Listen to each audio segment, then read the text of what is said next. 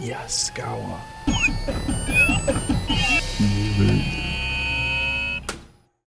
This video shows how to troubleshoot and clear alarm A.810 in the MPiec web server.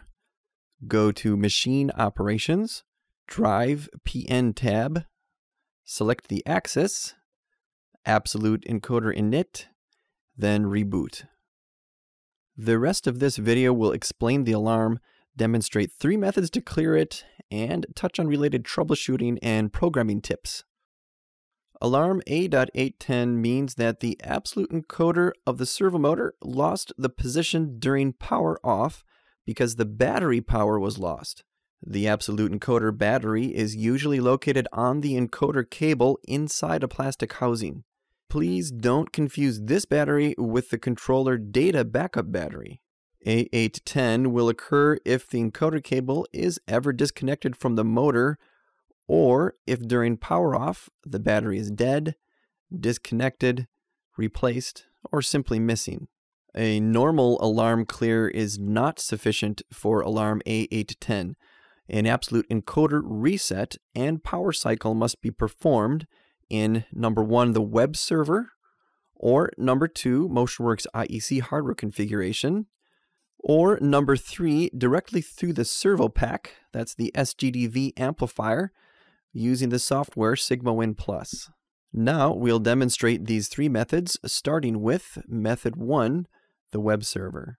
In the MPiec web server, log in as admin with capital A and password MP2300S, all caps. Different MPiec controllers have different default passwords. We're using the MP2300S IEC controller in this example. Then go to Machine Operations. The alarm is confirmed here on axis number 1. Go to the Drive PN tab, select the axis, and click the ABS Encoder Init button. The message indicates that a reboot is required.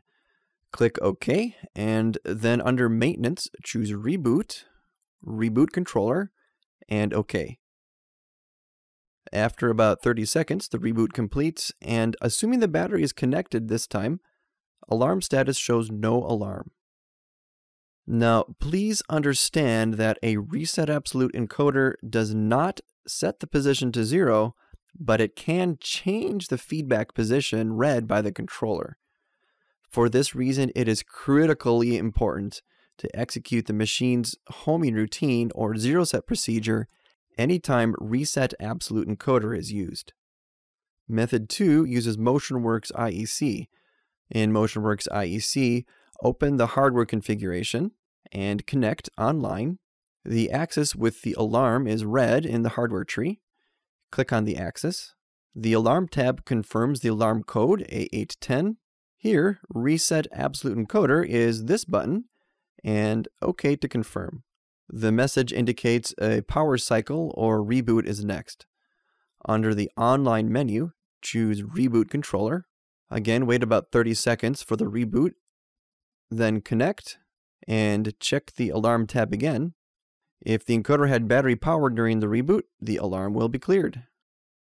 Method 3 uses SigmaWin Plus. Connect the USB cable directly to the servopack with the alarm. In SigmaWin Plus, click Search, then connect to the servopack, clicking Continue at the warning. Under the Setup menu, choose Set Absolute Encoder, and then Reset Absolute Encoder. The warning explains that machine 0 must be recalibrated after using this function. Execute setting, continue, OK, and close the dialog.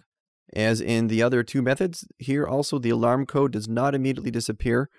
Turn the power to the system off and on again, and if the encoder had battery power during reboot, the alarm will be cleared.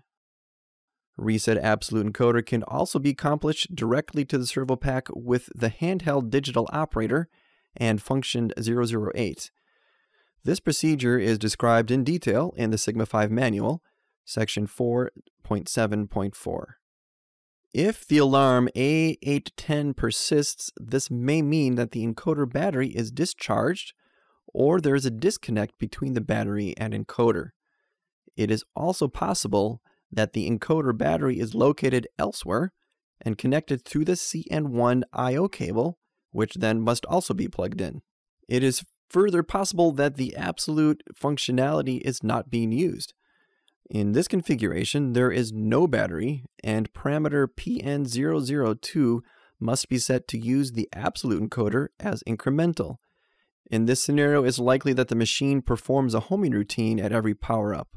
Remember, as previously stated, clearing this alarm invalidates the position of the axis.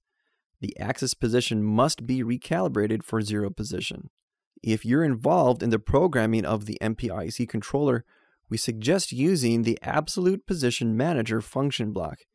You can use it to clear alarm A810, to detect whether or not the position from the absolute encoder is valid, and to set the zero position. This fourth method allows the entire process to be self-contained, sequenced, and customized within the machine without connecting a PC. Absolute Position Manager is part of the PLC Open Toolbox user library, available for free from Yaskawa.com. Thanks for watching this video, and remember Yaskawa.com/IEC for application notes, videos, firmware updates, and more.